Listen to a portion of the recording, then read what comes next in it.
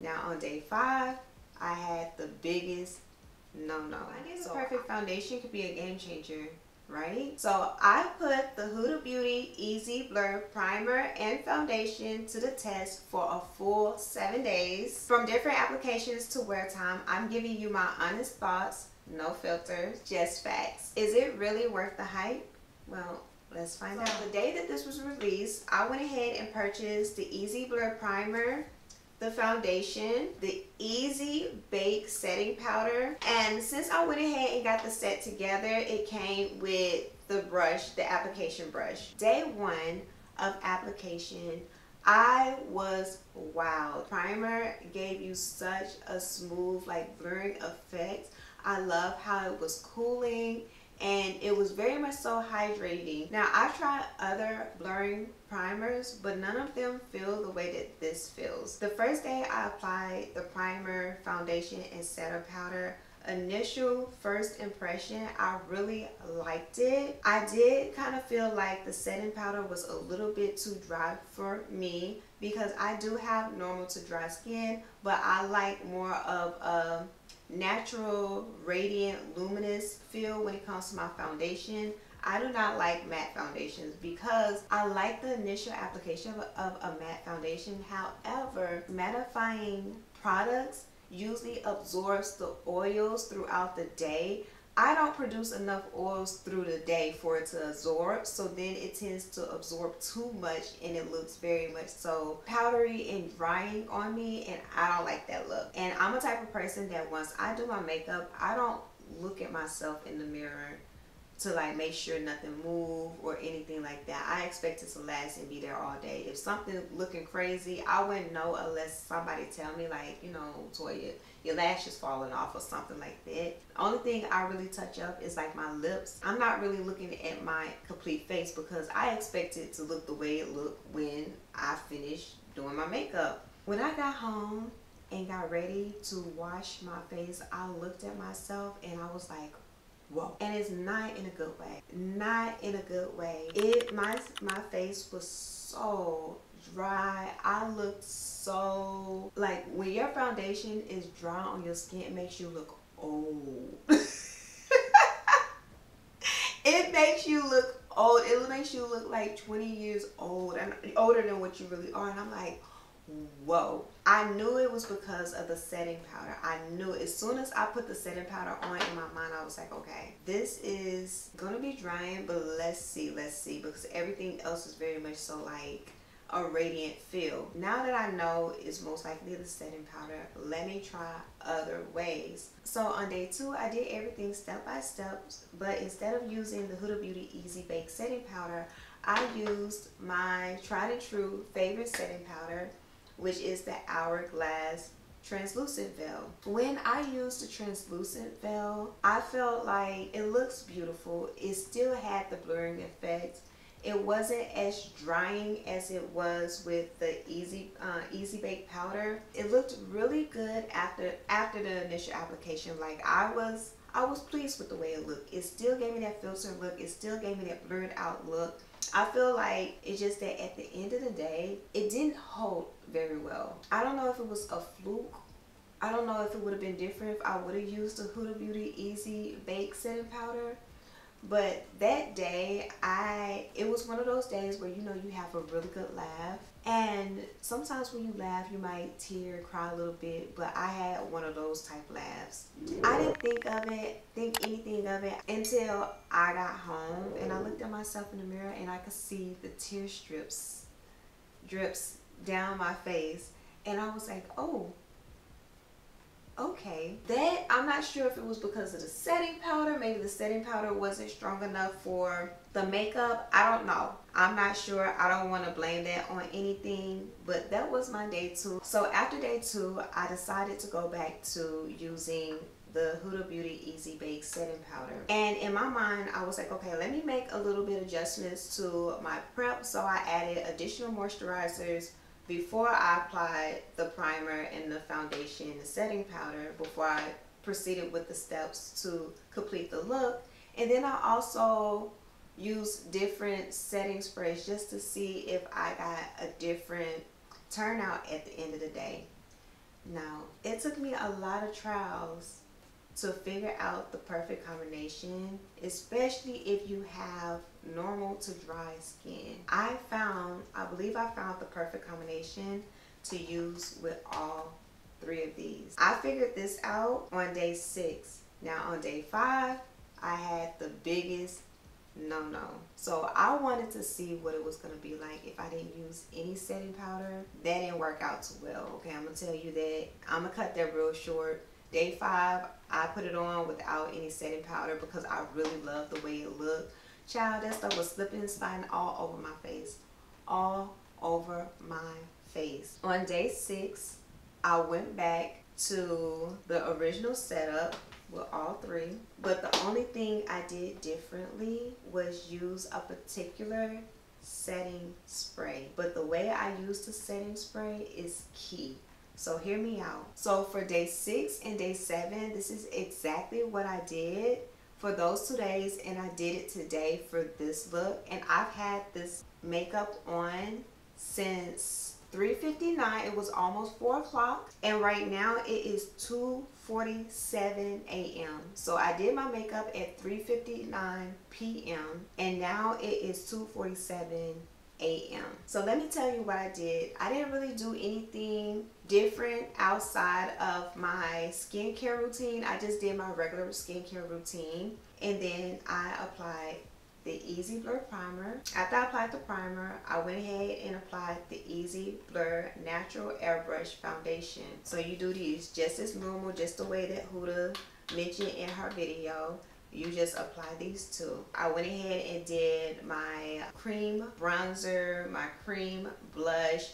I did my under eye corrector with the concealer. I went ahead and did all of that. Once I did that, everything is blurred out. I went ahead and set my face with the Juvia's Place Ready, Set, and Seal setting spray. Now it took me a minute to think of using this because this setting spray is very tacky.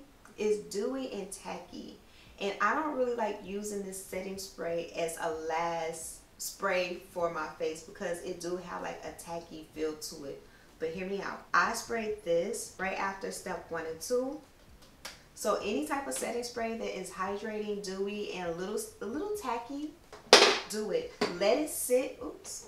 Let it sit just for a little bit, and then you go in and you apply your setting powder, the Easy Bake setting powder. What I use is a piece of puff to apply the setting powder. I just put most of it right here under my eye to kind of set the under eye because I feel like that's where you have a lot of creasing. So you want to set the under eye. And then I took a large fluffy brush and just took a little amount, just a little bit, not a lot, dust a lot of that off of the brush, and I just pressed whatever setting powder that is from on the brush onto my skin. Once everything is set, take your brush, the large brush that you were using before, dust everything off, and then set it one more time with the setting spray. You may feel a little tacky afterwards, but it will dry down. If you don't feel like it's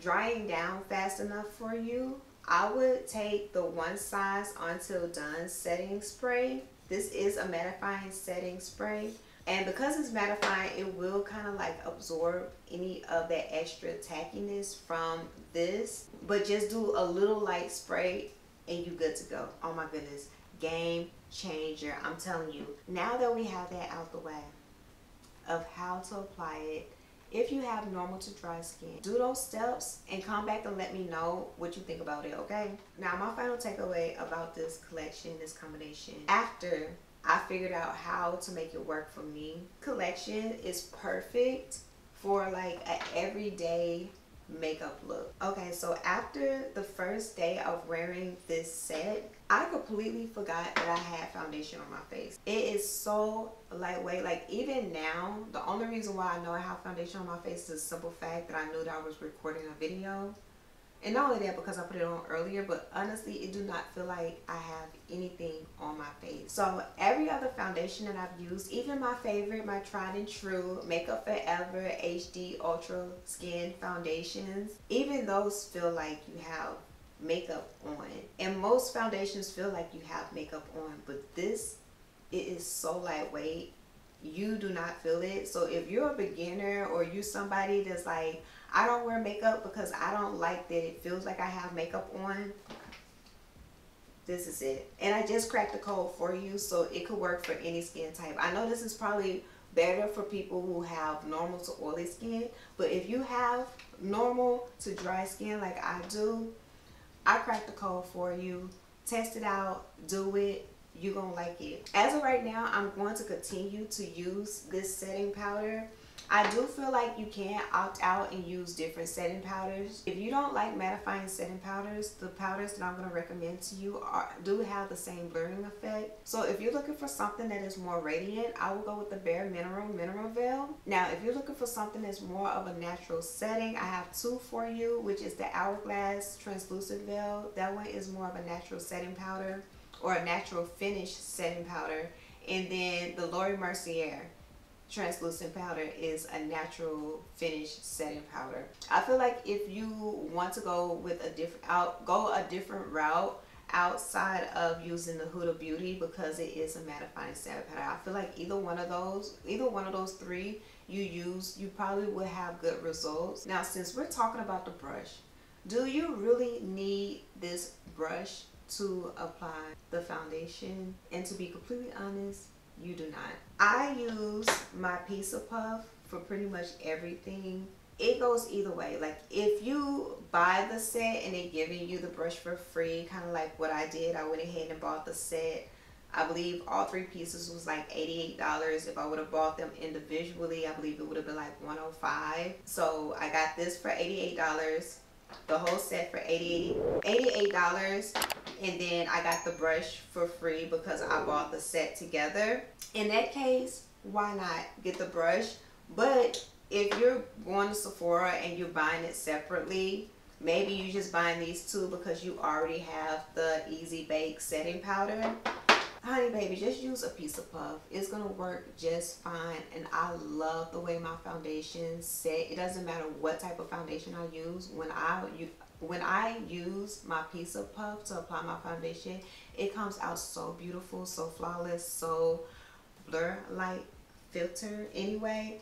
So, like, unless you really just want the brush, I would say don't worry about getting the brush. You don't really need it. As for this foundation, it is a light coverage foundation, but it is buildable to medium. Like, if you're someone that's not really into makeup, or you're a beginner, but you just want to start somewhere or add a little extra or a little oomph to yourself, this set is a really good set for you. Now, don't get me wrong. Don't be expecting to be walking the red carpets using this set. I wouldn't say that it's that good, but I do feel like it is a really good foundation for like an everyday, day-to-day, you know, going to work, going to school type thing, because it's very easy, effortless, and it looks really good. And the last little bit that I do want to mention, and something that I noticed, is that when it comes to pictures, cameras, Zoom calls, anything of that nature, this really makes your skin look good.